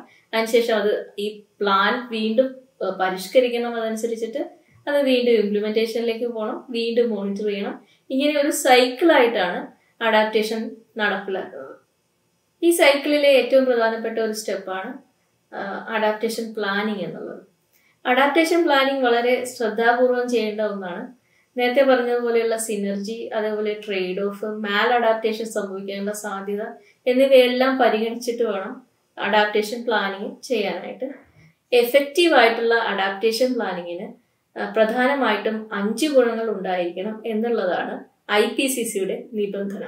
ഇവ ഏതൊക്കെയാണ് എന്ന് നമുക്ക് നോക്കാം. ഒന്നാമതായി കോംപ്രിഹെൻസീവ്നെസ് അഥവാ സമഗ്രത. അതായത് ഒരു അഡാപ്റ്റേഷൻ പ്ലാൻ ഒരു പ്രദേശത്തെയോ അല്ലെങ്കിൽ ഒരു കമ്മ്യൂണിറ്റിയിലെയോ ക്ലൈമറ്റ് റിസ്കുകളും ഹസാർഡുകളും അതേപോലെ തന്നെ വൾനറബിലിറ്റികളും ആകാവുന്നിടത്തോളം സമഗ്രമായിട്ട് തിരിച്ചറിയുകയും അത് പ്ലാനിൽ ഉൾച്ചേർക്കാൻ ശ്രമിക്കുകയും വേണം. ഒരു അഡാപ്റ്റേഷൻ പ്ലാൻ കോംപ്രിഹെൻസീവ് ആകുമ്പോൾ ഏതൊക്കെ സെക്ടറുകൾക്കാണ് പരിഗണന കൂടുതൽ നൽകേണ്ടത്, അല്ലെങ്കിൽ ആദ്യമായിട്ട് പരിഗണിക്കപ്പെടേണ്ട സെക്ടറുകൾ ഏതൊക്കെയാണ് എന്നൊക്കെയുള്ള ധാരണകൾ ആ അഡാപ്റ്റേഷൻ പ്ലാനിൽ ഉണ്ടായിരിക്കും. ഇങ്ങനെ സമഗ്രമായിരിക്കണം അല്ലെങ്കിൽ കോംപ്രിഹെൻസീവ് ആയിരിക്കണം അഡാപ്റ്റേഷൻ പ്ലാനിങ് എന്നുള്ളതാണ് IPCCയുടെ ഒന്നാമത്തെ ക്രൈറ്റീരിയ. ഒരു അഡാപ്റ്റേഷൻ പ്ലാൻ കോംപ്രിഹെൻസീവ് ആണോ എന്നുള്ള ഇൻഡിക്കേറ്റർ ആയിട്ട് കണക്കാക്കുന്നത് എത്രത്തോളം റിസ്കുകളും ഹസാർഡുകളും വൾനറബിലിറ്റികളും അത് അഡ്രസ് ചെയ്യുന്നു എന്നുള്ളത് നോക്കിയിട്ടാണ്. ഇനി രണ്ടാമത്തെ ക്രൈറ്റീരിയ എന്താണെന്ന് നോക്കാം. രണ്ടാമത്തെ ക്രൈറ്റീരിയ ഇൻക്ലൂസീവ്നെസ് ആണ്, അഥവാ ഉൾക്കൊള്ളലാണ്. ഒരു അഡാപ്റ്റേഷൻ മെത്തേഡിൽ എല്ലാ സ്റ്റേക്ക് ഹോൾഡേഴ്സിനെയും, എല്ലാ പങ്കാളികളെയും പരിഗണിക്കപ്പെടേണ്ടതുണ്ട്, ജെൻഡർ കൺസിഡറേഷൻസ് ഉണ്ടായിരിക്കേണ്ടതുണ്ട്. ഇതിനെയാണ് ഇൻക്ലൂസീവ്നെസ് കൊണ്ട് ഉദ്ദേശിക്കുന്നത്. ഇതിന്റെ ഇൻഡിക്കേറ്റേഴ്സ് ആയിട്ട് പറയാവുന്നത് സ്റ്റേക്ക് ഹോൾഡർ ഇൻവോൾവ്മെന്റ് അഡാപ്റ്റേഷൻ പ്ലാനിൽ ഉൾക്കൊള്ളിച്ചിട്ടുണ്ടോ, അതേപോലെ തന്നെ ജെൻഡർ കൺസിഡറേഷൻസ് അഡാപ്റ്റേഷൻ പ്ലാനിൽ ഉണ്ടോ എന്നുള്ളതൊക്കെയാണ് ഇൻക്ലൂസീവ്നെസിന്റെ ഇൻഡിക്കേറ്ററായിട്ട് കണക്കാക്കുന്നത്. ആസൂത്രണം ചെയ്താൽ മാത്രം പോരല്ലോ, അത് നടപ്പിലാക്കാനും പറ്റണമല്ലോ. അപ്പോൾ ഒരു അഡാപ്റ്റേഷൻ മെത്തേഡ് അത് പബ്ലിക് സെക്ടറിനോ പ്രൈവറ്റ് സെക്ടറിനോ ഇംപ്ലിമെന്റ് ചെയ്യാൻ പറ്റുന്നതായിരിക്കണം. ഇതാണ് അടുത്ത ക്രൈറ്റീരിയ. അഡാപ്റ്റേഷൻ പോളിസി മേക്കിങ്ങിനായിട്ടും ഇൻവെസ്റ്റ്മെന്റിനും ഇൻസെന്റീവ്സ് കൊടുക്കാനും ഒക്കെ ഒരു സെൻട്രൽ അഡ്മിനിസ്ട്രേറ്റീവ് ബോഡി ഉണ്ടെങ്കിൽ അത് ഇംപ്ലിമെന്റബിലിറ്റിനെ സഹായിക്കുന്ന ഒരു ഘടകമാണ്. ഇംപ്ലിമെന്റബിലിറ്റിയുടെ ഇൻഡിക്കേറ്റേഴ്സ് ആയിട്ട് കൺസിഡർ ചെയ്യുന്നത് ഇതേപോലെ ഒരു സെൻട്രൽ അഡ്മിനിസ്ട്രേറ്റീവ് ബോഡി ഉണ്ടായിരിക്കുക, അതുപോലെ തന്നെ നിയമനിർമ്മാണം നടത്തുക, ഇൻവെസ്റ്റ്മെന്റ്സ് കൊണ്ടുവരിക, അതുപോലെ തന്നെ ഇൻസെന്റീവ്സ് നടപ്പിലാക്കുക. ഇവയൊക്കെയാണ് ഇംപ്ലിമെന്റബിലിറ്റിയുടെ ഇൻഡിക്കേറ്റേഴ്സ് ആയിട്ട് കണക്കാക്കുന്നത്. അടുത്ത ക്രൈറ്റീരിയ എന്ന് പറയുന്നത് ഇന്റഗ്രേഷൻ ആണ്. അതായത് അഡാപ്റ്റേഷൻ പ്ലാനിങ് ഹൊറിസോണ്ടൽ ആയിട്ടും വെർട്ടിക്കലായിട്ടും ഇന്റഗ്രേറ്റ് ചെയ്യപ്പെടണം. ഹൊറിസോണ്ടൽ ആയിട്ട് ഇന്റഗ്രേറ്റ് ചെയ്യുക എന്ന് പറഞ്ഞു കഴിഞ്ഞാൽ വിവിധ സെക്ടറുകളെ ഇന്റഗ്രേറ്റ് ചെയ്യാൻ സാധിക്കണം, വിവിധ മേഖലകളെ സംയോജിപ്പിച്ചുകൊണ്ട് പ്ലാൻ ചെയ്യാൻ സാധിക്കണം. അതേപോലെ തന്നെ വെർട്ടിക്കലായിട്ട് ഇന്റഗ്രേറ്റ് ചെയ്യുക എന്ന് പറഞ്ഞു കഴിഞ്ഞാൽ വിവിധ അഡ്മിനിസ്ട്രേറ്റീവ് ലെവൽസിനെ ഇന്റഗ്രേറ്റ് ചെയ്യാൻ സാധിക്കണം. ഭരണതലത്തിലുള്ള വിവിധ ലെയറുകളെ സംയോജിപ്പിച്ചുകൊണ്ടായിരിക്കണം അഡാപ്റ്റേഷൻ പ്ലാനിങ് നടപ്പിലാക്കുന്നത്. ഇങ്ങനെ അഡാപ്റ്റേഷൻ പ്ലാനിങ്ങിൽ ഇന്റഗ്രേഷൻ ഉണ്ടെങ്കിൽ അത് ഡ്യൂപ്ലിക്കേഷനുള്ള സാധ്യത കുറയ്ക്കും, അതേപോലെ തന്നെ മാൽ അഡാപ്റ്റേഷനുള്ള സാധ്യതയും കുറയ്ക്കും. അത് സിനർജീസ് വർദ്ധിപ്പിക്കാനും ട്രേഡ് ഓഫ്സ് കുറയ്ക്കാനും സഹായിക്കും എന്നാണ് കരുതപ്പെടുന്നത്. അപ്പോൾ ഇന്റഗ്രേഷൻ ആണ് അഡാപ്റ്റേഷൻ പ്ലാനിങ്ങിന് വേണ്ട ഒരു ആവശ്യ ഘടകം. ഇതിന്റെ ഇൻഡിക്കേറ്റേഴ്സ് എന്തൊക്കെയാണെന്ന് നോക്കാം. ഒന്നാമതായി സെക്ടറൽ അഡാപ്റ്റേഷൻ പ്ലാൻസ് ഉണ്ടായിരിക്കുക, ഇവ കോർഡിനേറ്റ് ചെയ്യാൻ സൗകര്യം ഉണ്ടായിരിക്കുക. പിന്നെ സബ് നാഷണൽ അഡാപ്റ്റേഷൻ പ്ലാനുകൾ, അതായത് പ്രാദേശിക തലത്തിൽ അഡാപ്റ്റേഷൻ പ്ലാനുകൾ ഉണ്ടായിരിക്കുക, അവയെ കോർഡിനേറ്റ് ചെയ്യാനുള്ള സംവിധാനങ്ങൾ ഉണ്ടായിരിക്കുക. ഇതൊക്കെയാണ് ഇന്റഗ്രേഷന്റെ ഇൻഡിക്കേറ്റേഴ്സ് ആയിട്ട് കണക്കാക്കുന്നത്. ഇനി അഡാപ്റ്റേഷൻ പ്ലാനിങ്ങിന് ഉണ്ടായിരിക്കേണ്ട അഞ്ചാമത്തേതും അവസാനത്തേതുമായിട്ടുള്ള ക്രൈറ്റീരിയ മോണിറ്ററിങ് ആൻഡ് ഇവാലുവേഷൻ സൗകര്യം ഉണ്ടായിരിക്കുക എന്നുള്ളതാണ്. ഒരു അഡാപ്റ്റേഷൻ പ്ലാൻ എഫക്റ്റീവ് ആകണമെന്നുണ്ടെങ്കിൽ അത് പീരിയോഡിക്കലി നമ്മൾ മോണിറ്റർ ചെയ്യണം, അതേപോലെ തന്നെ ഇവാലുവേറ്റ് ചെയ്യുകയും വേണം. ഇതിന്റെ ഇൻഡിക്കേറ്റേഴ്സ് എന്ന് പറയുന്നത് സ്വാഭാവികമായിട്ടും ഇത്തരം മോണിറ്ററിങ് ആൻഡ് ഇവാലുവേറ്റിംഗ് സിസ്റ്റം ഉണ്ടോ എന്നുള്ളതാണ്. അതുപോലെ തന്നെ മോണിറ്ററിങ് നടത്തി അതിന്റെ റിപ്പോർട്ട് പബ്ലിഷ് ചെയ്യുക, ഇവാലുവേഷൻ നടത്തി അതിന്റെ റിപ്പോർട്ട് പബ്ലിഷ് ചെയ്യുക. ഇതൊക്കെയാണ് മോണിറ്ററിങ് ആൻഡ് ഇവാലുവേഷന്റെ ഇൻഡിക്കേറ്റേഴ്സ് ആയിട്ട് കണക്കാക്കുന്നത്. ഈ 5 ഗുണങ്ങൾ അഡാപ്റ്റേഷൻ പ്ലാനിങ്ങിന് ഉണ്ടാകണം എന്നാണ് IPCC നിഷ്കർഷിക്കുന്നത്. ഒന്നാമതായിട്ട് അത് കോംപ്രിഹെൻസീവ് ആയിരിക്കണം, രണ്ടാമതായിട്ട് ഇൻക്ലൂസീവ് ആയിരിക്കണം, മൂന്നാമതായിട്ട് ഈ പ്ലാൻ ഇംപ്ലിമെന്റ് ചെയ്യാൻ പറ്റുന്നതായിരിക്കണം, നാലാമതായിട്ട് പ്ലാനിങ് ഹൊറിസോണ്ടലിയും വെർട്ടിക്കലിയും ഇന്റഗ്രേറ്റ് ചെയ്യപ്പെടണം, അതായത് സെക്ടറലായിട്ടും അതുപോലെ തന്നെ അഡ്മിനിസ്ട്രേറ്റീവ് ലെയറുകളിലും ഇത് ഇന്റഗ്രേറ്റ് ചെയ്യപ്പെടണം, അഞ്ചാമതായിട്ട് മോണിറ്റർ ചെയ്യപ്പെടുകയും ഇവാലുവേറ്റ് ചെയ്യപ്പെടുകയും വേണം. അപ്പൊ ഈ 5 ഗുണങ്ങൾ ഉണ്ടാവണം അഡാപ്റ്റേഷൻ പ്ലാനിങ്ങിന് എന്നാണ് IPCCയുടെ ക്രൈറ്റീരിയ. ആഗോളതലത്തിലുള്ള അഡാപ്റ്റേഷൻ പ്ലാനിങ്ങിന്റെ പുരോഗതിയാണ് ഈ ചിത്രത്തിൽ കാണുന്നത്. ഇത് IPCCയുടെ അഡാപ്റ്റേഷൻ ഗ്യാപ്പ് റിപ്പോർട്ടിൽ നിന്ന് എടുത്തിരിക്കുന്ന ഫിഗറാണ്. 2021 വരെയുള്ള ഡേറ്റയാണ് ഈ കാണുന്നത്. ഇതിൽ കടും പച്ചക്കളറിലുള്ള രാജ്യങ്ങൾക്ക് ഒരു അഡാപ്റ്റേഷൻ പോളിസി ഉണ്ട്. ഇളം പച്ച കാണിക്കുന്നത് അത് പുരോഗമിക്കുന്നു, ഇത്തരം പോളിസി മേക്കിംഗ് പുരോഗമിക്കുന്നു എന്നുള്ളതാണ്. ഏറ്റവും ലൈറ്റ് ആയിട്ടുള്ള പച്ചക്കളർ കാണിക്കുന്നത് ഇത്തരം പോളിസികൾ ഈ രാജ്യങ്ങൾക്കില്ല എന്നുള്ളതാണ്. ഡേറ്റ ഇല്ലാത്ത രാജ്യങ്ങളാണ് അല്ലെങ്കിൽ പ്രദേശങ്ങളാണ് ഗ്രേ കളറിൽ കാണിക്കുന്നത്. ഈ പ്ലോട്ടിൽ നിന്ന് നമുക്ക് മനസ്സിലാക്കാവുന്ന കാര്യം കൂടുതൽ രാജ്യങ്ങൾക്കും ഒരു അഡാപ്റ്റേഷൻ പോളിസി നാഷണൽ ലെവലിൽ ഉണ്ട് എന്നുള്ളതാണ്. ഈ രാജ്യങ്ങളുടെ അഡാപ്റ്റേഷൻ പ്ലാനുകളിൽ നേരത്തെ പറഞ്ഞ 5 ക്രൈറ്റീരിയകൾ എത്രത്തോളം മീറ്റ് ചെയ്യുന്നുണ്ട് എന്നുള്ളതാണ് ഈ പ്ലോട്ടിൽ കാണുന്നത്. ഓരോ ക്രൈറ്റീരിയയും ഈ ഇടത് ഭാഗത്ത് നേരത്തെ പറഞ്ഞ ഓരോ ക്രൈറ്റീരിയയും കൊടുത്തിട്ടുണ്ട്. Comprehensiveness, inclusiveness, ഇംപ്ലിമെന്റബിലിറ്റി, integration and monitoring and evaluation. പച്ച കളർ സൂചിപ്പിക്കുന്നത് ഈ ക്രൈറ്റീരിയ മീറ്റ് ചെയ്യുന്നുണ്ട് എന്നുള്ളതാണ്. പച്ച ഡയഗണലായിട്ടുള്ള ലൈൻ സൂചിപ്പിക്കുന്നത് കഴിഞ്ഞ വർഷത്തെ അപേക്ഷിച്ച് എത്രത്തോളം വർധനം ഉണ്ടായിട്ടുണ്ട് എന്നുള്ളതാണ്. ഓറഞ്ച് കളർ സൂചിപ്പിക്കുന്നത് ഇൻ പ്രോഗ്രസ് അല്ലെങ്കിൽ പാർഷ്യൽ പ്രോഗ്രസ് എന്നുള്ളതാണ്. ചുവപ്പ് കളർ കാണിക്കുന്നത് ആബ്സെന്റ് ആണ് എന്നുള്ളതാണ്. ഈ പ്ലോട്ടിൽ നിന്ന് നമുക്ക് മനസ്സിലാക്കാവുന്ന ഒരു കാര്യം, കൂടുതൽ പ്ലാനുകൾ മീറ്റ് ചെയ്യുന്ന ക്രൈറ്റീരിയ ഒന്ന് കോംപ്രിഹെൻസീവ്നെസ് ആണ്, രണ്ടാമതായിട്ട് ഇന്റഗ്രേഷൻ ആണ്. ഏറ്റവും കുറച്ച് മീറ്റ് ചെയ്യുന്ന ക്രൈറ്റീരിയ മോണിറ്ററിങ് ആൻഡ് ഇവാലുവേഷൻ ആണ്. 25% താഴെ പ്ലാനുകളിൽ മാത്രമേ മോണിറ്ററിങ് ആൻഡ് ഇവാലുവേഷൻ ഉൾപ്പെടുത്തിയിട്ടുള്ളൂ. അതിൽ ഇവാലുവേഷൻ റിപ്പോർട്ട് പബ്ലിഷ് ചെയ്ത പ്ലാനുകൾ 10%-ലും താഴെയാണ്. അതുപോലെ തന്നെ 25%-ൽ താഴെ പ്ലാനുകൾ മാത്രമേ സബ് നാഷണൽ ലെവൽ പ്ലാനുകൾ ഉള്ളൂ. അതായത് പ്രാദേശികമായിട്ടുള്ള അഡാപ്റ്റേഷൻ ആസൂത്രണം 25%-ൽ താഴെ മാത്രമേ ഉള്ളൂ എന്നാണ് ഇതിൽ നിന്ന് മനസ്സിലാക്കാൻ സാധിക്കുന്ന മറ്റൊരു കാര്യം. അപ്പോൾ ഇതൊക്കെയാണ് അഡാപ്റ്റേഷൻ പ്ലാനിങ്ങിന് എസെൻഷ്യൽ ആയിട്ടുള്ള 5 ക്രൈറ്റീരിയകളും അവയുടെ ഗ്ലോബൽ ആയിട്ടുള്ള പ്രോഗ്രസും 2021 വരെയുള്ള അതിന്റെ ഗ്ലോബൽ പ്രോഗ്രസുമാണ് നമ്മൾ കണ്ടത്. ഇനി ഏതൊക്കെ ഇൻസ്റ്റിറ്റ്യൂഷൻസ് ആണ് അഡാപ്റ്റേഷന്റെ നയരൂപീകരണത്തിലും അതിന്റെ ഇംപ്ലിമെന്റേഷനിലും എല്ലാം ഉൾപ്പെട്ടിരിക്കുന്നത് എന്ന് നോക്കാം. ആദ്യമായിട്ട് ഗ്ലോബൽ ഇൻസ്റ്റിറ്റ്യൂഷൻസ് ഏതൊക്കെയാണെന്ന് നോക്കാം. 1992 UNFCCC രൂപീകരിക്കുന്നതിലൂടെയാണ് ആഗോളതലത്തിൽ അഡാപ്റ്റേഷൻ ചർച്ചകൾ ആരംഭിക്കുന്നത്. UNFCCC എന്നാൽ United Nations framework convention on climate change എന്നുള്ളതിന്റെ ചുരുക്കരൂപമാണ്.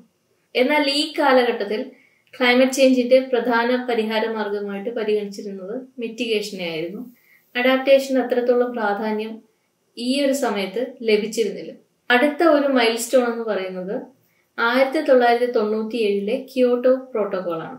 ക്യോട്ടോ പ്രോട്ടോകോൾ രാജ്യങ്ങളെ രണ്ടായിട്ട് തരംതിരിച്ചിരുന്നു. ഒന്ന് അനക്സ് 1 രാജ്യങ്ങളെന്നും നോൺ അനക്സ് 1 രാജ്യങ്ങളെന്നും. അനക്സ് 1 രാജ്യങ്ങൾ എന്നാൽ സമ്പന്ന രാജ്യങ്ങളാണ്, ഇൻഡസ്ട്രിയലൈസ്ഡ് രാജ്യങ്ങളാണ്. ബാക്കി എല്ലാ രാജ്യങ്ങളും നോൺ അനക്സ് 1 രാജ്യങ്ങളായിരുന്നു. ഈ അനക്സ് 1 രാജ്യങ്ങൾക്കായിരുന്നു കൂടുതൽ എമിഷൻ നിയന്ത്രണങ്ങൾ ക്യോട്ടോ പ്രോട്ടോകോൾ നിർദ്ദേശിച്ചിരുന്നത്. ഇത് അക്കാലത്ത് വലിയ കോൺട്രവേഴ്സികൾക്ക് കാരണമാവുകയും അമേരിക്ക പോലെയുള്ള രാജ്യങ്ങൾ ക്യോട്ടോ പ്രോട്ടോകോളിൽ നിന്ന് പിന്മാറുകയും ചെയ്തു. പക്ഷെ ക്യോട്ടോ പ്രോട്ടോകോളിന്റെ സമയത്താണ് യുഎന്നിന്റെ നേതൃത്വത്തിൽ ആദ്യമായിട്ട് അഡാപ്റ്റേഷൻ ഫണ്ട് രൂപീകരിക്കുന്നത്. നോൺ അനക്സ് 1 രാജ്യങ്ങളാണ് കൂടുതലായും അഡാപ്റ്റേഷനിൽ ശ്രദ്ധ കേന്ദ്രീകരിക്കേണ്ടത് എന്നുള്ള ഒരു കാഴ്ചപ്പാടായിരുന്നു അന്നുണ്ടായിരുന്നത്. അതുകൊണ്ട് തന്നെ ഏകദേശം 2000 ആണ്ടിൽ national adaptation plans of actions ഉണ്ടാക്കാനായിട്ട് നോൺ അനക്സ് 1 രാജ്യങ്ങളോട് UNFCCC ആവശ്യപ്പെട്ടു. ഇതിനുശേഷം 2007 നടന്ന COP13 ബാലി ആക്ഷൻ പ്ലാൻ അവതരിപ്പിക്കപ്പെട്ടു. ഈ ബാലി ആക്ഷൻ പ്ലാനിലാണ് ആദ്യമായിട്ട് കുറച്ചുകൂടെ കോൺക്രീറ്റ് ആയിട്ടുള്ള ധാരണകൾ അഡാപ്റ്റേഷനെ പറ്റി ഉണ്ടാവുന്നത്. 3 വർഷങ്ങൾക്ക് ശേഷം 2010 നടന്ന COP16 കാൻകൂൺ അഡാപ്റ്റേഷൻ ഫ്രെയിംവർക്ക് രൂപീകരിക്കപ്പെട്ടു. അഡാപ്റ്റേഷന് മേൽനോട്ടം വഹിക്കാനായി ഒരു അഡാപ്റ്റേഷൻ കമ്മിറ്റി ഉണ്ടാക്കുന്നതും ഇതേ COP16 ഈ കാലഘട്ടം ആകുമ്പോഴേക്കും അഡാപ്റ്റേഷൻ എന്നുള്ളത് കൂടുതലായി ഒരു പരിഹാര മാർഗമായിട്ട് ലോകരാജ്യങ്ങൾ പരിഗണിച്ചു തുടങ്ങി. 2011 എല്ലാ രാജ്യങ്ങളോടും, സമ്പന്ന രാജ്യങ്ങളോടും ദരിദ്ര രാജ്യങ്ങളോടും നാഷണൽ അഡാപ്റ്റേഷൻ പ്ലാനുകൾ ഉണ്ടാക്കാൻ നിർദ്ദേശിക്കപ്പെട്ടു. ഇത്തരം നാഷണൽ അഡാപ്റ്റേഷൻ പ്ലാനുകളുടെ ലക്ഷ്യം എന്നുള്ളത് വൾനറബിലിറ്റി കുറയ്ക്കലും അതേപോലെ തന്നെ അഡാപ്റ്റീവ് കപ്പാസിറ്റി കൂട്ടലും അതോടൊപ്പം തന്നെ അഡാപ്റ്റേഷൻ പോളിസികളിൽ ഉൾപ്പെടുത്തലുമാണ്. ഈ 3 ലക്ഷ്യങ്ങളാണ് നാഷണൽ അഡാപ്റ്റേഷൻ പ്ലാനുകൾക്ക് ഉണ്ടായിരുന്നത്. ഇത്തരം നാഷണൽ അഡാപ്റ്റേഷൻ പ്ലാനുകളെ മോണിറ്റർ ചെയ്യാനും പിയർ ലേണിംഗ് പ്രോത്സാഹിപ്പിക്കാനും വേണ്ടി 2014 national adaptation plan global network രൂപീകരിച്ചു. ലിമയിൽ വെച്ച് നടന്ന COP20 ഈ നാപ് ഗ്ലോബൽ നെറ്റ്വർക്കിന്റെ രൂപീകരണം നടന്നത്. അതിനുശേഷം 2015 നടന്ന പാരീസ് അഗ്രിമെന്റിനെ പറ്റി മിക്ക ആൾക്കാർക്കും അറിവുള്ളതായിരിക്കും. ഈ പാരീസ് അഗ്രിമെന്റ് സമയമായപ്പോഴേക്കും മിറ്റിഗേഷൻ കൊണ്ട് മാത്രം ക്ലൈമറ്റ് ചേഞ്ചിനെ പ്രതിരോധിക്കാൻ പറ്റുകയില്ല, അഡാപ്റ്റേഷനും പാരലായിട്ട് നടക്കണം എന്നുള്ളത് പാരീസ് അഗ്രിമെന്റിന്റെ കാലമായപ്പോഴേക്കും ഏകദേശം സർവ്വസമ്മതമായി കഴിഞ്ഞിരുന്നു. അപ്പോൾ ഇത്രയുമാണ് ആഗോളതലത്തിൽ അഡാപ്റ്റേഷന്റെ ചരിത്രം. എന്നാൽ ഇത്തരം ഓർഗനൈസേഷൻസിന്, അതായത് യുഎന്നിന്റെ കീഴിലുള്ള ഇത്തരം ഓർഗനൈസേഷൻസിന് വലിയ രീതിയിലുള്ള നയരൂപീകരണമൊന്നും നടത്താൻ സാധ്യമല്ല. ഇത്തരം ഓർഗനൈസേഷൻസിന് ചെയ്യാനാവുന്നത് കൂടുതലായിട്ടും ടെക്നോളജിയുടെ കൈമാറ്റം, അതേപോലെ തന്നെ പിയർ ലേണിംഗ് അഥവാ അറിവിന്റെ കൈമാറ്റം, ഫണ്ടിങ് എന്നിവയൊക്കെയാണ്. വലിയ രീതിയിലുള്ള നയരൂപീകരണമൊക്കെ സാധ്യമാകുന്നത് ഓരോ രാജ്യത്തെയും ഗവൺമെന്റുകൾക്കാണ്. അപ്പോൾ ആ ഒരു പോരായ്മ ഇത്തരം ഗ്ലോബൽ ഇൻസ്റ്റിറ്റ്യൂഷൻസിന് ഉണ്ട്. പ്രധാനമായിട്ടും 3 ഇന്റർനാഷണൽ ഫണ്ടുകളാണ് അഡാപ്റ്റേഷന് വേണ്ടി രൂപീകരിക്കപ്പെട്ടിട്ടുള്ളത്. ഒന്ന് ഗ്ലോബൽ എൻവയോൺമെന്റ് ഫെസിലിറ്റി അഥവാ GEF, അഡാപ്റ്റേഷൻ ഫണ്ട് അഥവാ AF, അതുപോലെ തന്നെ മൂന്നാമതായി ഗ്രീൻ ക്ലൈമറ്റ് ഫണ്ട് അഥവാ GCF. ഈ 3 ഫണ്ടുകളിലൂടെയാണ് പ്രധാനമായിട്ടും ഫണ്ടിങ്, അഡാപ്റ്റേഷന് വേണ്ടിയിട്ടുള്ള ഫണ്ടിങ് നടക്കുന്നത്. നമ്മൾ പരിഗണിക്കുന്ന അടുത്ത ഇൻസ്റ്റിറ്റ്യൂഷൻ നാഷണൽ ഗവൺമെന്റ്സ് ആണ്, അതായത് രാജ്യങ്ങളിലെ ഭരണ സംവിധാനങ്ങൾ, ഭരണകൂടങ്ങൾ. നാഷണൽ ഗവൺമെന്റ്സിന് പ്രധാനമായിട്ടും 3 രീതിയിലാണ് അഡാപ്റ്റേഷൻ ഗവേണൻസിൽ ഇടപെടാൻ സാധിക്കുന്നത്. ഒന്നാമതായി ലീഗൽ അപ്രോച്ചസ്, അതായത് പുതിയ നിയമങ്ങൾ ഉണ്ടാക്കാൻ ഇത്തരത്തിലുള്ള ഭരണകൂടങ്ങൾക്ക് സാധിക്കും. പ്രധാനമായിട്ടും ഇൻഫ്രാസ്ട്രക്ചർ റെഗുലേഷൻസ് പോലെയുള്ള നിയമങ്ങളൊക്കെ ഈ രീതിയിൽ നാഷണൽ ഗവൺമെന്റ്സിന് കൊണ്ടുവരാൻ സാധിക്കും. രണ്ടാമതായിട്ട് they are platforms for sharing information, അതായത് വിവിധ പ്രദേശങ്ങളിലുള്ള ഇമ്പാക്ട് അസസ്മെന്റുകളും അഡാപ്റ്റേഷൻ പ്ലാനുകളും എല്ലാം ഷെയർ ചെയ്യാൻ ഉള്ള ഒരു പ്ലാറ്റ്ഫോമായിട്ട് പ്രവർത്തിക്കാൻ നാഷണൽ ഗവൺമെന്റിന് സാധിക്കും. മൂന്നാമതായിട്ട് fiscal policy and resource allocation, അതായത് സാമ്പത്തിക നയങ്ങളും അഡാപ്റ്റേഷന് വേണ്ട പൈസ നീക്കിവെക്കലുമെല്ലാം ഇത്തരം നാഷണൽ ഗവൺമെന്റ്സിനായിരിക്കും ചെയ്യാൻ സാധിക്കുക.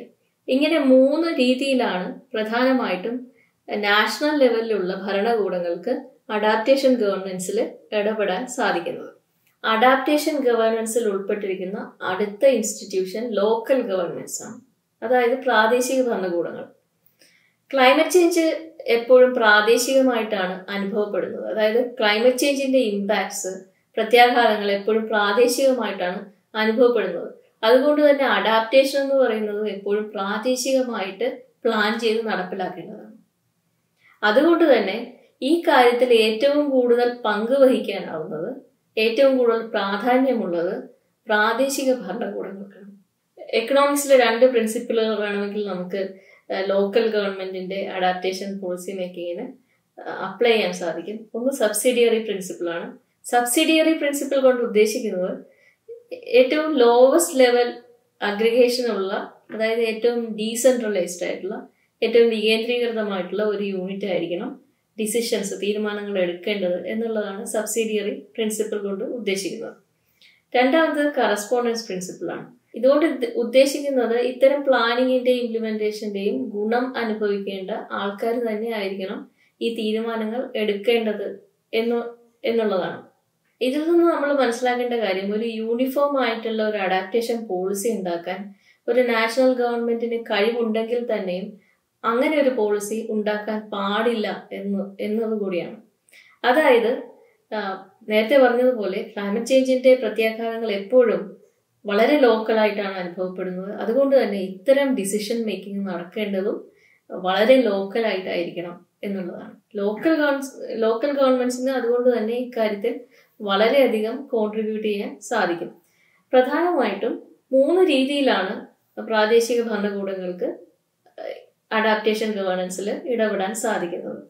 ഒന്ന്, they can shape the impact of climate change on communities. അതായത് ഒരു കമ്മ്യൂണിറ്റിയുടെ മേൽ എത്രത്തോളം ക്ലൈമറ്റ് ചേഞ്ചിന്റെ ഇമ്പാക്റ്റ് ഉണ്ടാക്കും എന്ന് ഡിസൈഡ് ചെയ്യാൻ ലോക്കൽ ഗവൺമെന്റ്സിന്റെ പ്രവർത്തനങ്ങൾക്കാകും.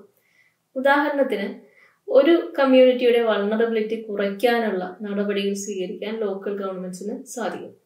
ഇപ്പൊ മഴ കുറയുകയാണെന്നുണ്ടെങ്കിൽ മെച്ചപ്പെട്ട ഇറിഗേഷൻ സൗകര്യമുള്ള ഒരു ലൊക്കേഷനിൽ, ഒരു പ്രദേശത്ത് വൾണറബിലിറ്റി കുറവായിരിക്കും. ഈ രീതിയിൽ ഒരു പ്രദേശത്തെ ഇമ്പാക്റ്റ് എന്തുമാത്രം ഉണ്ടാകും എന്നുള്ളത് ഡിസൈഡ് ചെയ്യാൻ ലോക്കൽ അഡ്മിനിസ്ട്രേറ്റീവ് ഇൻസ്റ്റിറ്റ്യൂഷൻസിന് സാധിക്കും. രണ്ടാമതായിട്ട്, they can shape the way communities respond to climate change. അതായത് ഈ കമ്മ്യൂണിറ്റീസ് എങ്ങനെയാണ് ക്ലൈമറ്റ് ചേഞ്ചിനോട് പ്രതികരിക്കുന്നത് എന്ന് ഡിസൈഡ് ചെയ്യാനും ലോക്കൽ ഗവൺമെന്റ്സിന്, പ്രാദേശിക ഭരണകൂടങ്ങൾക്ക് സാധിക്കും. അതായത് നേരത്തെ പറഞ്ഞ പോലെ ഒരു പ്രദേശത്തെ വൾണറബിലിറ്റി കുറയ്ക്കാനായിട്ട് പ്രാദേശിക ഭരണകൂടങ്ങൾക്ക് സാധിക്കും. വിവിധ തരത്തിലുള്ള അഡാപ്റ്റീവ് മെഷേഴ്സ് നടപ്പിലാക്കപ്പെട്ട സ്ഥലങ്ങളിലുള്ള കമ്മ്യൂണിറ്റികൾ ഒരു റിസ്കിനോട് പ്രതികരിക്കുന്നത് അതില്ലാത്ത പ്രദേശങ്ങളിലുള്ള പ്രതികരിക്കുന്നതിൽ നിന്ന് വ്യത്യസ്തമായിട്ടായിരിക്കും. ഈ രീതിയിൽ ജനങ്ങൾ എങ്ങനെയാണ് ഒരു റിസ്കിനോട് പ്രതികരിക്കുന്നത് എന്നുള്ളത് ഡിസൈഡ് ചെയ്യാൻ, തീരുമാനിക്കാൻ പ്രാദേശിക ഭരണകൂടങ്ങൾക്ക് സാധിക്കും. മൂന്നാമതായിട്ട്, they are the intermediaries to external support. അതായത് പുറത്തു നിന്ന് വരുന്ന ഏതൊരു സഹായവും ഒരു കമ്മ്യൂണിറ്റിയിൽ വിതരണം ചെയ്യപ്പെടുന്നത് പ്രാദേശിക ഭരണകൂടങ്ങൾ വഴിയാണ്. അതിപ്പോ ടെക്നിക്കൽ സപ്പോർട്ട് ആയിട്ടാണെങ്കിലും അല്ലാതെ ഫണ്ടിങ് ആണെന്നുണ്ടെങ്കിലും ഏത് രീതിയിലുള്ള ഒരു എക്സ്റ്റേണൽ സഹായം വരുന്നത് കമ്മ്യൂണിറ്റിയിലേക്ക്, ഒരു പ്രദേശത്തെ ജനങ്ങളിലേക്ക് വിതരണം ചെയ്യപ്പെടുന്നത് ലോക്കൽ ഗവൺമെന്റ്സ് വഴിയായിട്ടാണ്. ഈ തരത്തിൽ ലോക്കൽ ഗവൺമെന്റ്സിന് അഡാപ്റ്റേഷൻ ഗവേണൻസിൽ വലിയ രീതിയിലുള്ള ഒരു സ്ഥാനമാണ് ഉള്ളത്. അടുത്ത 2 ഇൻസ്റ്റിറ്റ്യൂഷൻസ് എന്ന് പറയുന്നത് ഒന്ന് സിവിൽ സൊസൈറ്റി ഓർഗനൈസേഷനും പിന്നെ പ്രൈവറ്റ് സെക്ടറുമാണ്. ഇൻഫോർമൽ ആയിട്ടുള്ള ജനങ്ങളുടെ കൂട്ടായ്മകളാണ് സിവിൽ സൊസൈറ്റി ഓർഗനൈസേഷൻസ് എന്ന് പറയുന്നത്. ഇവയ്ക്ക് വലിയ രീതിയിലുള്ള പങ്കാളിത്തം അഡാപ്റ്റേഷൻ ഗവേണൻസിൽ ഉണ്ടാക്കാൻ സാധിക്കും. നമ്മുടെ നാട്ടിലെ സിവിൽ സൊസൈറ്റി ഓർഗനൈസേഷന്റെ ഉദാഹരണമായിട്ട് വേണമെങ്കിൽ നമുക്ക് കുടുംബശ്രീ, അയൽക്കൂട്ടം, കേരള ശാസ്ത്ര സാഹിത്യ പരിഷത്ത് ഇവയെല്ലാം ചൂണ്ടിക്കാട്ടാവുന്നതാണ്. ഇത്തരം ഓർഗനൈസേഷൻസിന് പ്രധാനമായിട്ടും അവയർനെസ് ബിൽഡ് ചെയ്യാൻ, ആൾക്കാരെ ബോധവാന്മാരാക്കാനുള്ള പ്രവർത്തനങ്ങളിൽ പങ്കാളികളാകാൻ സാധിക്കും. ആഗോളതലത്തിലുള്ള CSOയ്ക്ക് ഒരു ഉദാഹരണമായിട്ട് നമുക്ക് വേണമെങ്കിൽ കാർബൺ ഡിസ്ക്ലോഷർ പ്രോജക്റ്റ് എന്ന് പറയുന്ന ഒരു ഓർഗനൈസേഷനെ ചൂണ്ടിക്കാട്ടാവുന്നതാണ്. ഇവർ പല രാജ്യങ്ങളിലുമുള്ള കാർബൺ എമിഷന്റെ അളവുകൾ കണക്കാക്കുകയും അത് പ്രസിദ്ധീകരിക്കുകയും ചെയ്യുന്ന ഒരു NGOയാണ്. ഇങ്ങനെയുള്ള ഇൻഫോർമൽ ആയിട്ടുള്ള കൂട്ടായ്മകൾക്കും അഡാപ്റ്റേഷൻ ഗവേണൻസിൽ പങ്കാളികളാകാൻ സാധിക്കും. അവസാനത്തെ ഇൻസ്റ്റിറ്റ്യൂഷനായി നമ്മൾ പരിഗണിക്കുന്നത് പ്രൈവറ്റ് സെക്ടറിനെയാണ്. പ്രൈവറ്റ് സെക്ടർ മിറ്റിഗേഷനെ സംബന്ധിച്ചിടത്തോളം ധാരാളം ഫണ്ടിങ്ങും ധാരാളം പ്രവർത്തനങ്ങളും പ്രൈവറ്റ് സെക്ടറിൽ ഉണ്ടാവുന്നുണ്ട്. പക്ഷെ അഡാപ്റ്റേഷനെ സംബന്ധിച്ചിടത്തോളം പ്രൈവറ്റ് സെക്ടറിന്റെ പങ്കാളിത്തം ഇപ്പോഴും തുച്ഛമാണ്. അധികം പ്രൈവറ്റ് സെക്ടർ ഇൻവോൾവ്മെന്റ് ഒന്നും അഡാപ്റ്റേഷനിൽ ഇതുവരെ ഇല്ല എവിടെയും എന്ന് വേണമെങ്കിൽ നമുക്ക് പറയാം. വരും കാലത്ത് കൂടുതലായി പ്രൈവറ്റ് സെക്ടർ ഇൻവോൾവ്മെന്റ് ഈ ഒരു മേഖലയിൽ ഉണ്ടാവും എന്നാണ് പ്രതീക്ഷിക്കപ്പെടുന്നത്. അപ്പോൾ ഇവയൊക്കെയാണ് അഡാപ്റ്റേഷനുമായി ബന്ധപ്പെട്ടിരിക്കുന്ന ഇൻസ്റ്റിറ്റ്യൂഷനുകൾ. ഒന്ന് ഗ്ലോബൽ ആയിട്ടുള്ള ഇൻസ്റ്റിറ്റ്യൂഷൻ, UNFCCC പോലെയുള്ള ഇൻസ്റ്റിറ്റ്യൂഷനുകൾ. രണ്ടാമതായിട്ട് നാഷണൽ ഗവൺമെന്റ്സ്, ദേശീയ തലത്തിലുള്ള ഭരണകൂടങ്ങൾ. മൂന്നാമതായി ലോക്കൽ ഗവൺമെന്റ്സ് അഥവാ പ്രാദേശിക ഭരണകൂടങ്ങൾ. നാലാമതായി സിവിൽ സൊസൈറ്റി ഓർഗനൈസേഷൻസ്. അഞ്ചാമതായി പ്രൈവറ്റ് സെക്ടർ. ഇത്രയും ഇൻസ്റ്റിറ്റ്യൂഷൻസ് ആണ് അഡാപ്റ്റേഷൻ ഗവർണൻസിൽ ഉൾപ്പെട്ടിരിക്കുന്നത്. ഇവയുടെ പങ്കാളിത്തവും ഇവയ്ക്ക് ഇടപെടാൻ സാധിക്കുന്ന രീതികളുമാണ് വിശദീകരിച്ചത്. നമ്മൾ അഡാപ്റ്റേഷനെ പറ്റിയുള്ള ഈ ക്ലാസിന്റെ അവസാന ഭാഗത്തേക്ക് കടക്കുകയാണ്.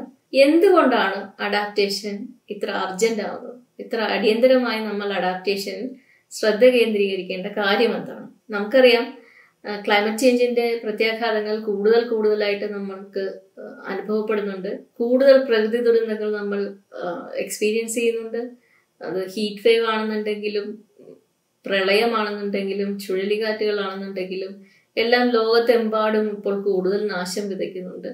അതേപോലെ തന്നെ സമുദ്രനിരപ്പ് ഉയരുന്നതുകൊണ്ടുള്ള പ്രശ്നങ്ങൾ, ചൂട് കൂടുന്നതുകൊണ്ടുള്ള പ്രശ്നങ്ങൾ എല്ലാം നമ്മൾ അഭിമുഖീകരിക്കുന്നുണ്ട്. മിറ്റിഗേഷൻ കൊണ്ട് മാത്രം നമുക്ക് ഇവയെ പ്രതിരോധിക്കാൻ കഴിയും എന്നുള്ള ഒരു ശുഭാപ്തി വിശ്വാസം നമ്മളിപ്പോൾ വെച്ചു പുലർത്തുന്നില്ല. അഡാപ്റ്റേഷൻ മിറ്റിഗേഷൻ പോലെ തന്നെ ശ്രദ്ധ കേന്ദ്രീകരിക്കേണ്ട ഒരു മേഖലയാണ് എന്നുള്ളതിനെ കുറിച്ച് ഇന്ന് ആർക്കും തർക്കമുണ്ടാവില്ല.